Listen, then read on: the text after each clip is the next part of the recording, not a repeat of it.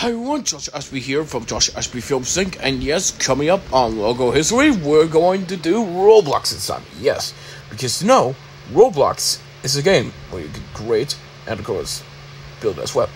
So let's jump into it. There we go. Alright now, so the first one is Roblox Alpha. Yes, if you haven't heard of what Roblox is, if you guess it in the comments below, that will be great. And then comes this, yes, the Roblox logo, but in red, and of course the letters are tilted to the right, and of course the color light blue or something. Well, you get the idea. And then last but not least, to conclude with this, yes, so the words plus a symbol, which is the Roblox symbol, which, that stands for current year, a pair of pictures, of course, like that.